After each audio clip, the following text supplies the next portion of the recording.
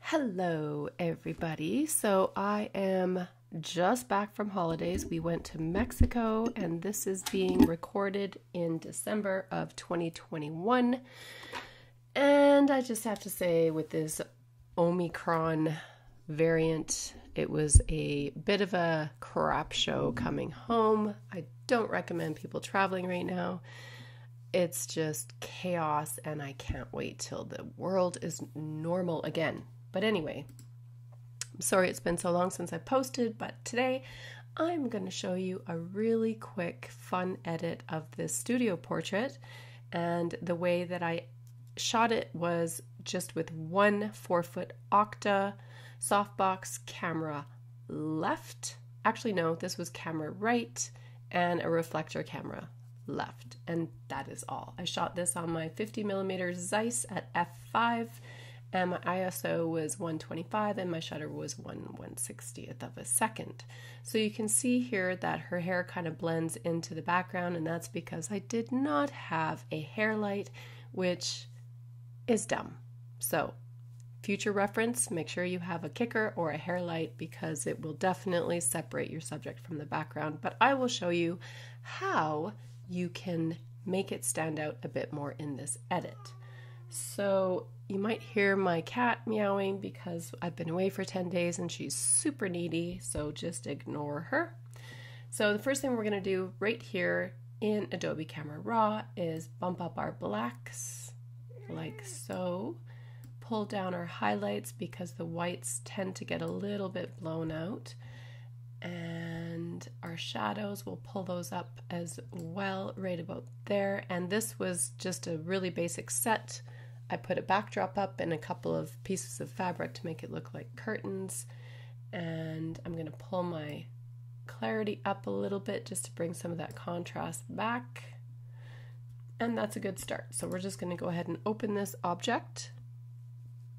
And as you can see, I always open up images as a smart object in Photoshop. Right click, choose new smart object via copy. Do not duplicate that layer because it will just be the same exact layer. When you choose new smart object via copy, you have two completely different versions of the same image, which makes it way easier to manipulate. Let's go into our color mixer, and now we're only focused on our subjects. And because the mom's face, it has more orange, we're going to go into luminance, and we're just going to pull up the luminance a bit. Luminance. And that's the effect. Good enough. Click OK. Alrighty. So the first thing that I'm going to do is go ahead and flatten the layers, duplicate it with Command J.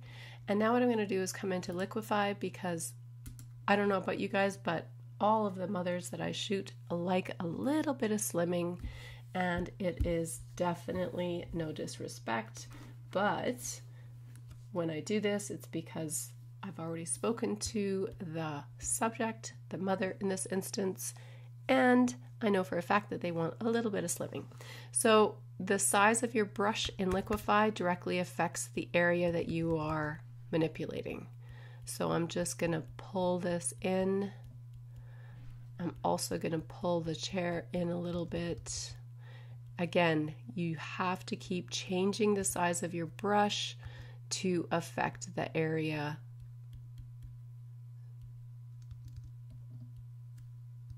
Something like that. I'm not a big fan of her positioning of her knees here. So to affect that area without distorting her wrist, I make my brush really, really large, and then I can pull it down and it's not so noticeable. Then I make my brush smaller and I can affect the arm and the smaller areas like so. We definitely don't want her arm to look distorted, so we'll bring that back. Now, we're going to look at, for instance, take a peek at her face. So if we choose face number 1, I'm assuming this is number 1, but we'll see.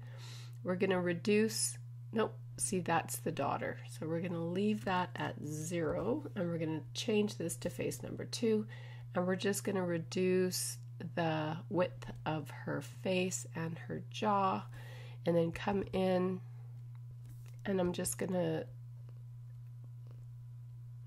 so gently reshape her face a little bit to perhaps alleviate a bit of that heavier look.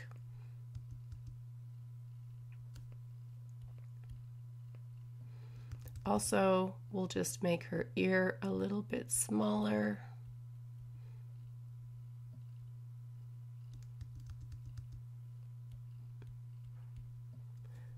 And that's pretty much it.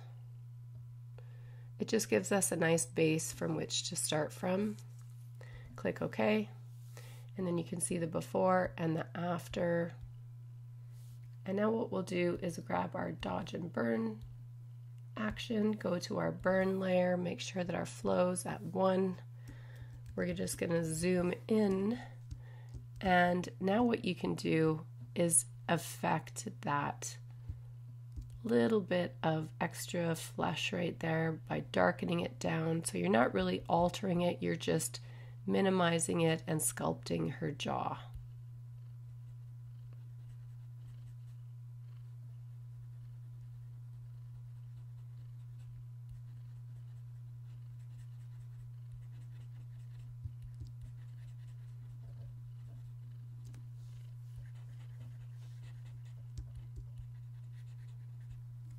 Like so.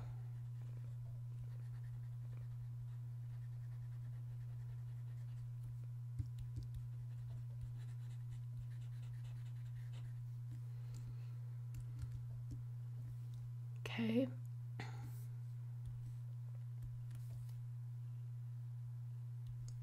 So, new blank layer, I'm just going to zoom in, and all I'm going to do here is try and blend this little bit. See how there's a definitive line here?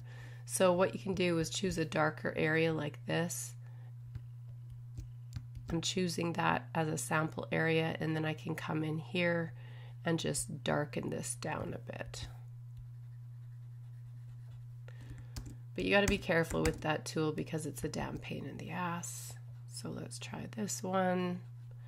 And that's all we're going to do. And that'll just help blend that portion so that it looks like it blends a little bit better, and it takes away some of the attention from perhaps the more, chunky parts of her face. Okay, next thing I'm going to do is grab just a basic brush. I'm going to bump my flow up to 41-ish. I'm going to paint some more hair back here. And then you choose another color, a lighter color, and this will just help create the illusion of more hair strands. Don't forget to make your brush a little bit smaller, and then when you come in and start really defining those hair strokes, it's not going to look incredibly strange. So that's just a basic way to get the hair to look a little bit more cohesive in that area, and also those lighter strips separate the hair from the background a little bit better. So we're just gonna go ahead and merge these layers together, and I'll show you the before and the after. So that's a pretty good start, and I guarantee you that mom is happy with that.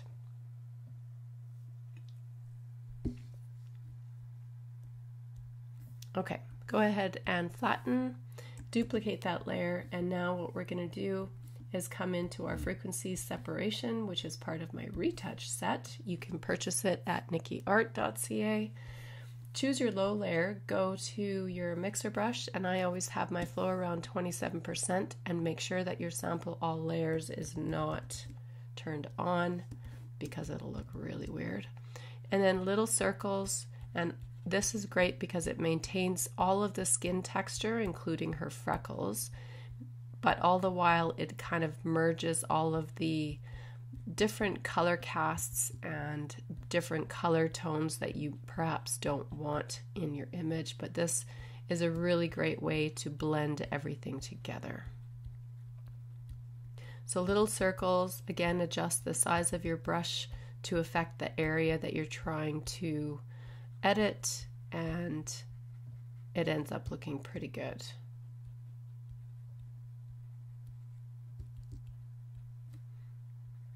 So something like that. We're looking at the little girl here now. You can see the total different colors within Braylee's skin compared to her mom. So Braylee's much more blue,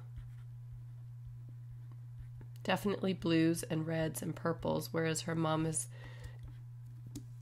she's got more of a kind of orange and a natural, what we would say is more of a realistic skin tone. And Braylee is a brand new person, so her skin is definitely less subjected to environmental and weather. So she's a little bit more, you know, new and perfect, like we all wish we were. But we're just going to use the frequency separation on Braylee as well, get rid of some of that, you know how you can have that kind of vascular blotchiness from being cold or all that other fun stuff that it is to be human. Okay. So this is pretty good. I don't usually concern myself too much with over smoothing because it all comes back once you create highlights and shadows. This is a really great tool for adding in darks and shadows as well. It's very, very strong and it has so much power. I just love it.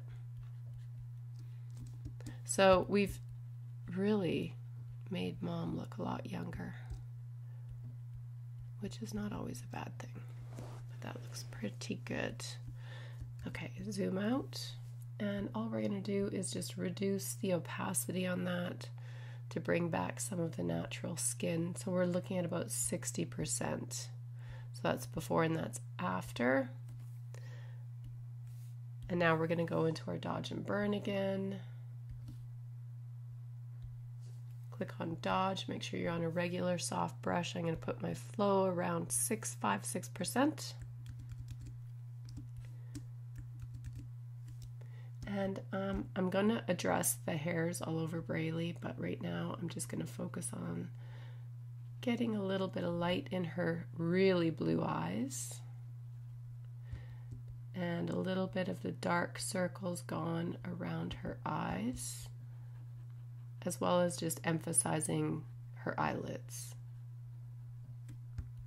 A little bit of a dot on her nose and her upper lip. And same thing with her mother.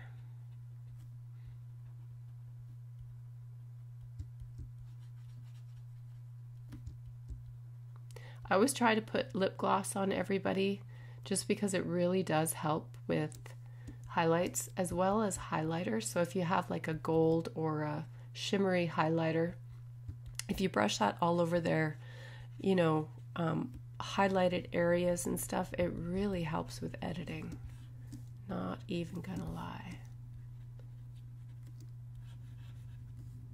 So as I'm doing this, you can see I'm really zoomed in, so I have to zoom out so that I can get a better picture about what I'm doing. And it's a lot like traditional painting where you take a step back and you look at it from afar, because you're going to see a lot more stepped back than you are close up.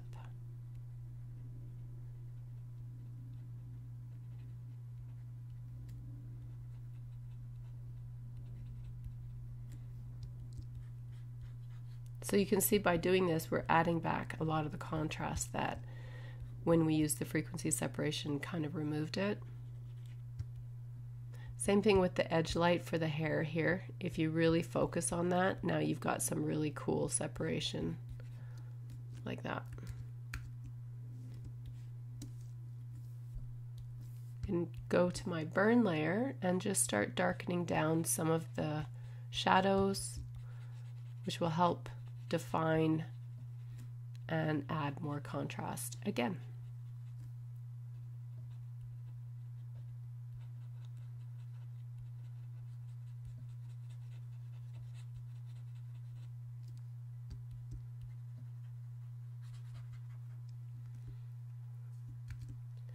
Okay, that's pretty good. Close the group, before and after, and we're just going to reduce. I'm going to open it again and I'm going to reduce those highlights down individually. And that's before and after. So that's nice and subtle, looks pretty good. Flatten it. And now the next thing that I'm going to do is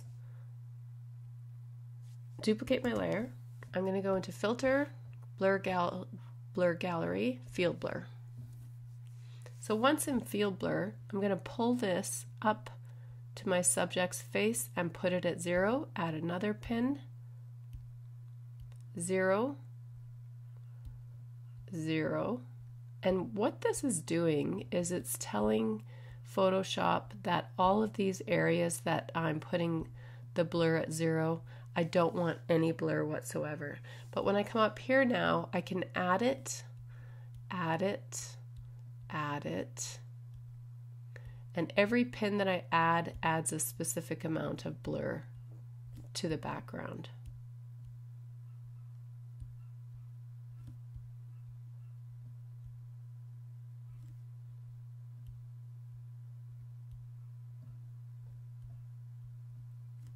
But it should keep our subjects pretty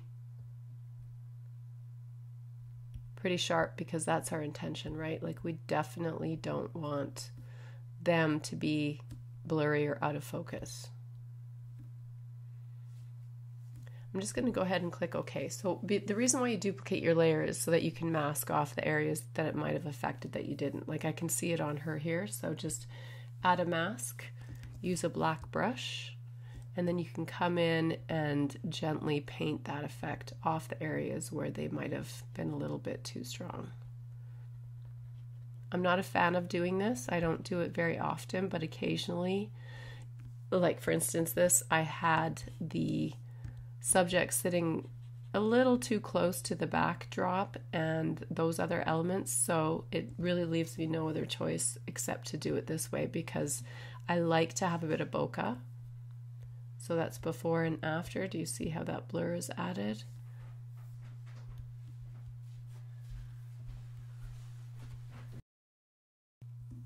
Okay, new blank layer. Now I'm just going to sample, make sure that I'm on a soft brush. I'm just going to sample a background color. And now I'm going to come in and paint that directly over top. And in addition to the blur that I just added, this will soften it a little bit more and make it look a little bit more cohesive. I'm only at 6% flow, as you can see. But if we start painting here, it kind of adds like a magical kind of misty feeling to the whole portrait. I'm going to use this color and just come around the edges of Braille.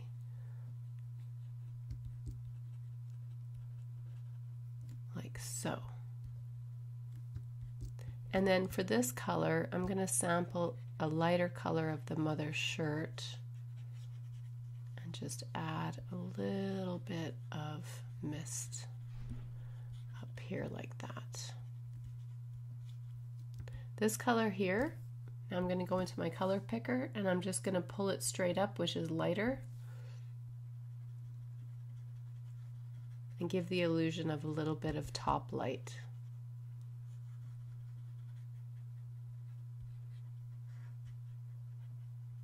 Like so. And I'm going to add a layer mask and just make sure that I paint that off of our subjects if it got onto them.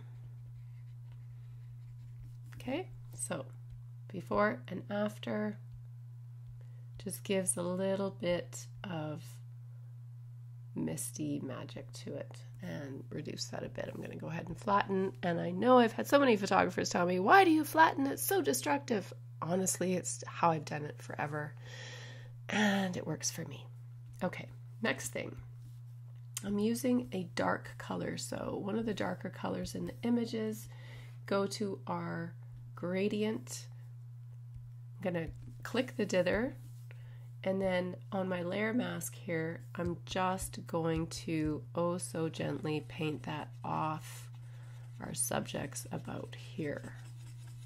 So what I'm trying to do is create more of a vignette and a focus point on the subjects, because it will help them pop out of the picture. But at the same time, all of this really down here, I could crop it, but it's my experience that people prefer images, like especially portraits that are more like this, that are show more of a story in the whole environment as opposed to just cropping them right in. They're a little bit more impactful. Click on properties, and if you don't have your properties here, just double click on your mask and it pops up. Go ahead and flatten, and now what we're going to do is do another dodge burn layer, and we're going to focus on defining the features of our subjects. So zoom all in. So once again, on Ayla, who is the mama, we're just going to reduce the size of our brush, and we're just going to come in and just refine her makeup here. And this isn't something that everybody will want to do all the time. I just know in my experience that, especially for portrait clients, they don't always come in with professional makeup done. So it really does help if you have the ability to touch up their makeup, refine it, just make them a little bit more glamorous than perhaps when they came in. And the eyebrows as well. Just darken them down a little bit.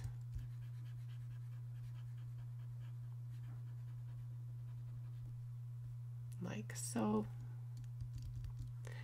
And a little bit in the crease of her mouth. Click on our dodge, and we're just going to come in and lighten a little bit in her eyes, a little bit on her eyelids, and a little bit on the brow bone.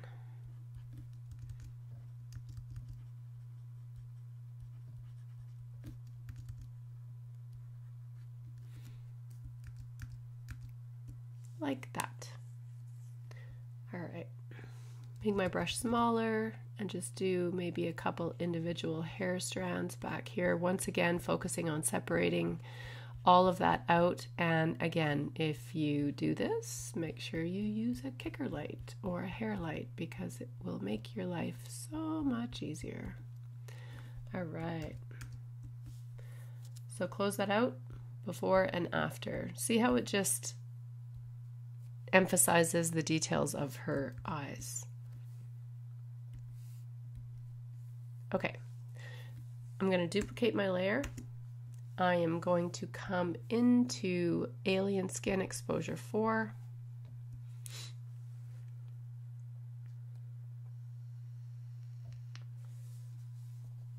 And as always, it defaults on the last one used. So if I hit my space bar, that's the before and that's after. And this image, I feel like, really did need an additional bunch of warmth added to it, which I did add. We can pump up the yellows a little bit, pump up the oranges in luminance just to pop that out a little bit.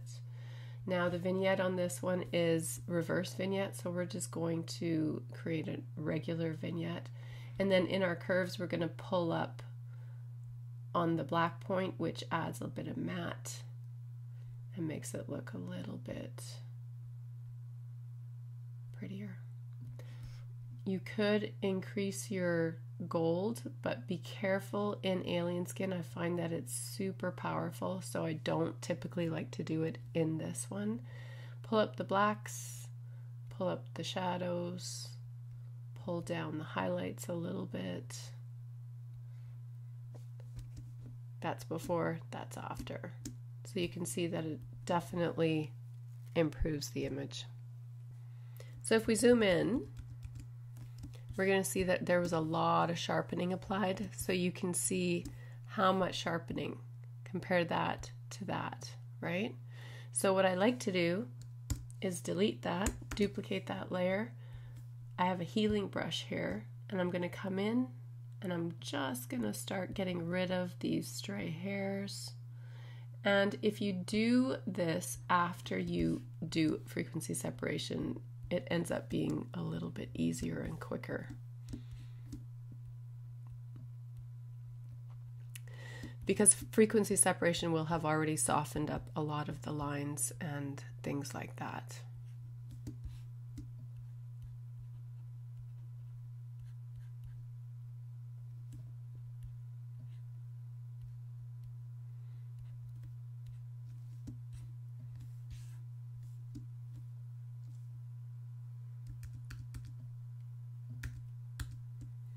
Okay, delete.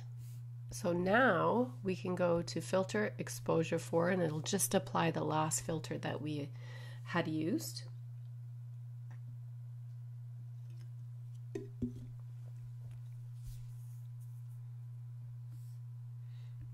New layer. I'm just going to sample this and just come in with a smaller brush and soften this dark portion of the backdrop around them, so it doesn't look so sharp compared to the rest. I'm trying to figure out, oh, that's a book. We don't really need that, so we'll minimize these.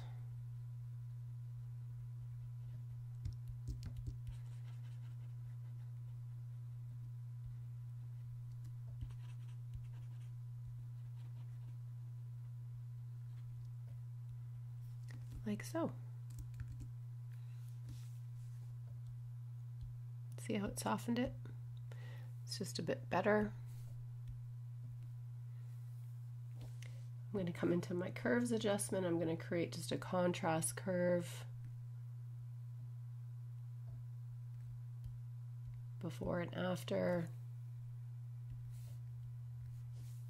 And then the next thing what you can do is come into your selective color, go to your blacks, and now start playing with your color toning. So if I add some red in, a little bit of yellow, and maybe deepen it a smidge, come into my neutrals. I like to do opposite, so I'm going to pull in my cyans and maybe a little bit of blue.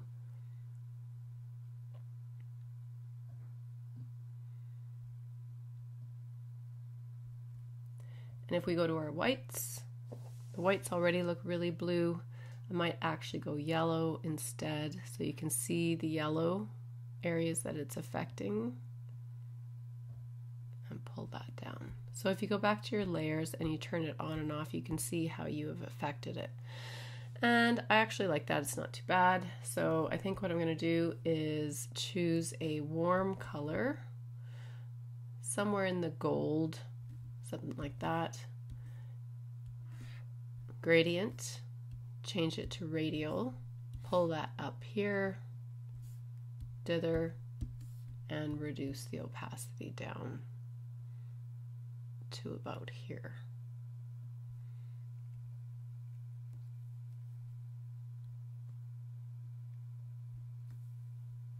Perfect. Easy peasy. And now I'm going to use my cherry cheeks and lips from my retouch set, and I'm going to give the girls a little bit of rosy cheeks.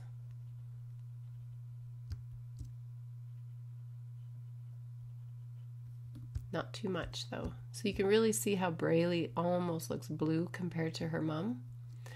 And there is a way of fixing that, I'll show you.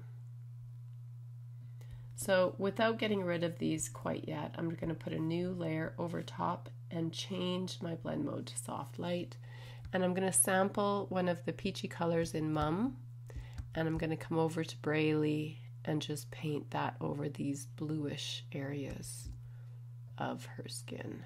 And it should, usually this will help get rid of the cooler skin tones, because even though that's really who she is at this point, it just looks nicer if their skin tones are a little closer together.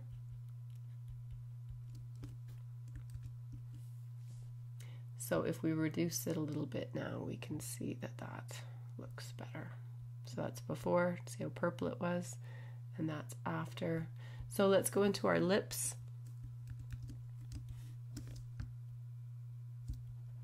Paint the lip color onto Mom and a tiny bit onto Braylee because she's got good colored lips already. Have you guys noticed that as you age, your lips lose color? I know mine are like no color at this point. So ew. Okay, I think that's good. We're gonna go ahead and flatten like so.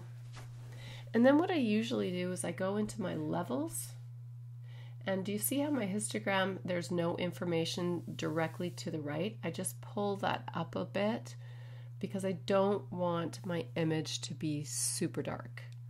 I'm going to leave the black because I want the matted out or muted blacks in this. If we go into our blues and I pull this to the right, do you see how it adds that yellow in? So you have to be gentle with this one. You want to add a little bit of warmth, but you don't want it to overpower the image. Okay, so let's just take a look. That's before and that's after. Flatten. And I hope you guys liked this. Super quick, super easy. Let me know in the comments below anything that you would like to see, or if there's anything you felt I could have done differently. As always, join my Facebook group, share your images there, and I'll see you in the next video.